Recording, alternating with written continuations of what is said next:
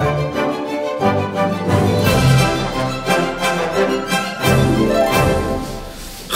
welkom allemaal bij een nieuwe aflevering van Zelfkook TV. Mijn naam is Jos en we gaan weer een heerlijk gerecht maken vandaag.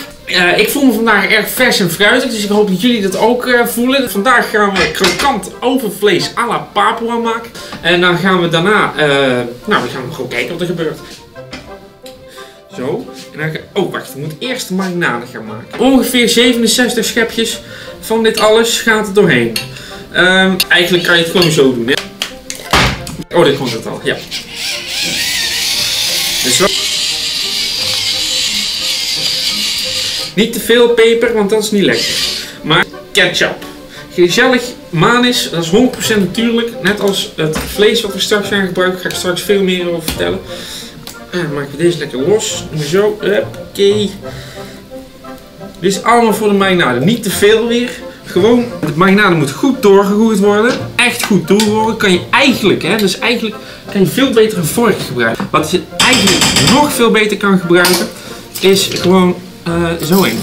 Ook weer niet te veel van gebruiken. Dat moet precies goed gaan. Ja, als echte kok kan ik dat natuurlijk wel. Een beetje. Zo, en dan hebben we de eitjes, die gaan er zo doorheen. Dan gaan we, ik had toch gezegd dat je moet bepalen waar je... Wacht, ik ga eerst eventjes een aardappeltje snijden. Een beetje zo hakken. Ook hierbij, zo. Die doen we erbij. Want het is natuurlijk niet lekker als je een hap aardappel neemt waar dan een stukje geen marinade bij zit. Eigenlijk is het gewoon, nou dat maakt niet uit, van de paprika dat er nog bij zit. Dat is eigenlijk heel lekker. Hup. Zo, een beetje bittertje, dat is ook wel lekker. Dan, altijd tussendoor handen wassen.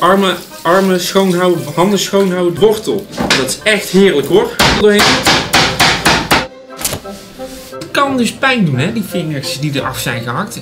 Daarom kunnen we nu best meteen de bron ook afhakken. En hebben we een arm eraf gehakt. Dus als je nou je arm een beetje losjes verbindt, dan zijn we bijna klaar om... Hier is dus zo'n vinger, die is echt helemaal goed gemarineerd, hè. Dit gerecht was ook het favoriete gerecht van mijn tante, die heeft het 2 keer voor me gemaakt. Met ongeveer 230 graden staat dit zoals je ziet. Ja, dus het komt helemaal goed. Nou, dan is het ongeveer 67 minuten moet je dit laten garen.